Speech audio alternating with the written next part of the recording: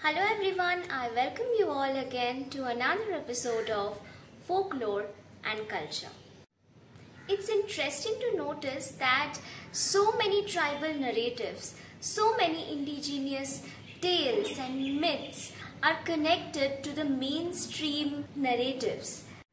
Today we are going to talk about a beautiful tribe from Bastar, Chhattisgarh, which is called Muria. Like my previous video, this is also a tale which connects the tribal community, indigenous community with the mainstream community. We can see how these two narratives intermingle to form this beautiful myth and legend. So the narrative which I am going to talk about today is from the Muria community. We might have heard a lot about Muria community, who are very liberated and they have a different take altogether in understanding gender and sexuality. So let's go forward with this beautiful tale from Muria tribe. One day, Bhim, who is a character in Mahabharata, was passing through this deep dark forest, and he heard that so many trees were fighting among themselves and there was so much of noise. So he asked that, what is this ruckus? What is happening? So one of the tree said that there is a problem actually. You all humans have a king or a government to lead you or protect you whenever it's needed, but we trees, we don't have a government, we don't have a king also. Bhim said, so what's the problem? Find a king.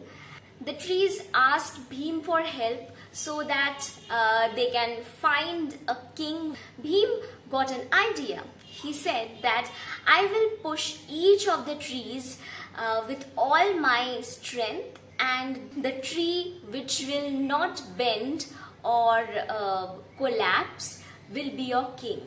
So everybody agreed, and Bhim started pushing each of the tree in the vicinity.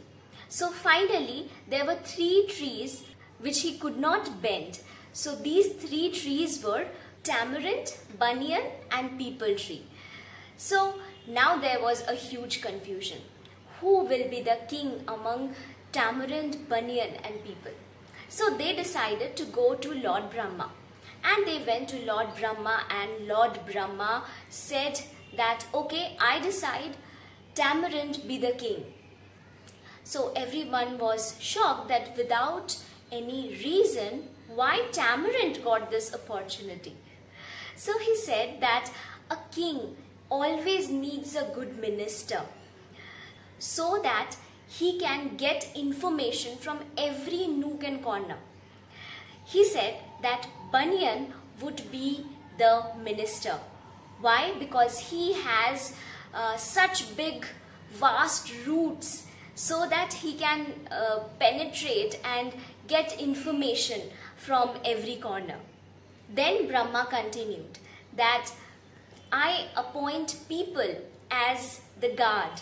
So the people was appointed as a guard because it will stand tall in case of any kind of storm or wind. This peepal tree will rustle its leaf and let everybody know that a storm is coming.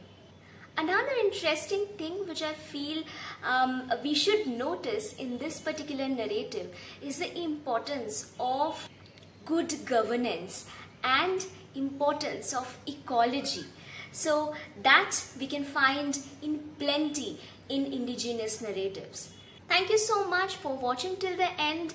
If you have any questions, do reach out to me, and do not forget to like, share and subscribe.